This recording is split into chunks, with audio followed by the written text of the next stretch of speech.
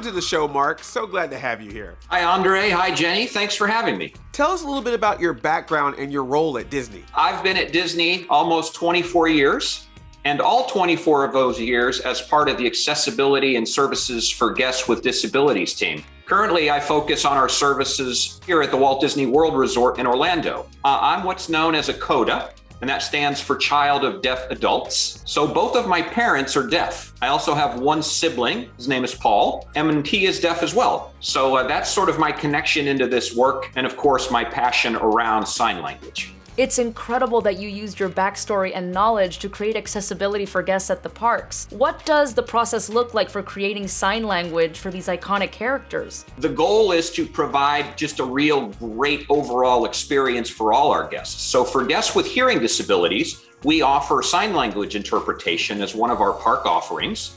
And tied to that, the venues we interpret many times feature Disney characters. So in our effort to ensure that our guests with hearing disabilities that use ASL want or need to understand kind of what's going on, we've developed a series of signs for those characters who appear in those individual shows. And is the deaf community involved in helping create some of these signs? Yes, the deaf community is involved. We have a business employee resource group called Enabled. We also leverage sign language interpreters themselves. So it's a combination of all of those groups to ensure that when we develop a particular sign for a character, that it makes sense and is a good representation of that particular character. And these signs, by the way, are generally done in the presence of the character. So the action that's happening on stage is being signed by the interpreters. So those particular characters are a part of the action. Can you teach us a couple of Disney signs? Sure, absolutely, Jenny. I think the first one that we should learn is, of course, wildly popular with our guests is the sign for Mickey Mouse. With all of these character signs that you'll see,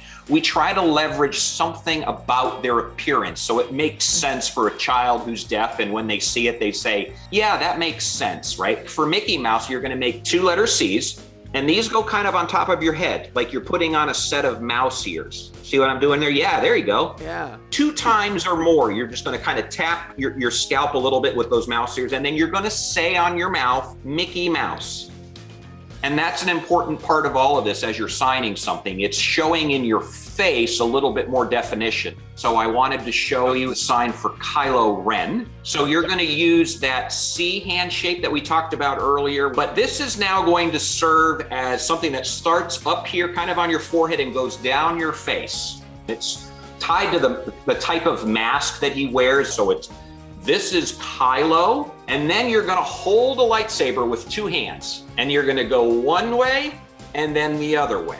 So all of that together is Kylo Ren. Hawkeye, he uses a sort of a bow and arrow, right? So you're basically going to replicate grabbing an arrow and shooting it. That's the sign for Hawkeye. So what you're gonna do is you're gonna kind of grab behind you, right? And pull an arrow out. You're gonna put that arrow in the bow, you're gonna pull the bow back and you're gonna shoot it. Captain Marvel, the sign for Captain is the letter C, which has come up a few times, and it actually goes right here on your shoulder. And then for Marvel, we're using the letter M. So if you can see here, it's my index finger, my middle finger, and my ring finger all kind of draped over my thumb. If you look at it, it almost looks like the letter M, and that is gonna go right here on your chest, right here in the middle of your chest. So you're gonna put both of those together and you're gonna do Captain Marvel. Captain Marvel.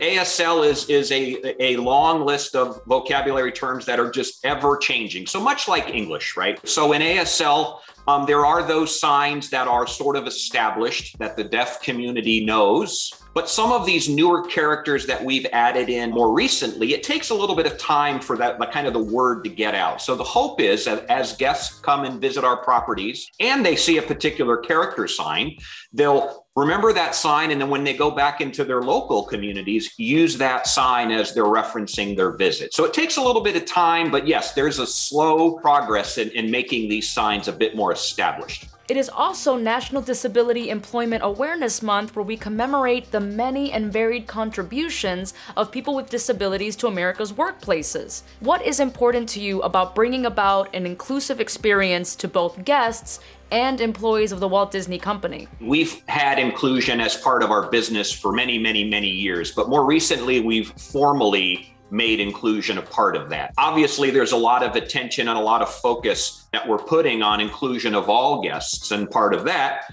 is focus on our guests who have disabilities and being very intentional in ensuring that our offerings and our services are inclusive of all of those different groups. I'm very proud to say that we do accessibility really well, and we're always just continuing to try to push the envelope and be better, because we want to continue to offer more and more for our guests with disabilities. Thank you, Mark, for teaching us these signs. I am honestly inspired to learn more ASL, and thank you for all of your contributions for the disability community and for being on the show. Well, I want to thank both of you, Jenny and Andre, and that's the sign for thank you, is that right there. And thank you for allowing me to be a part of your show.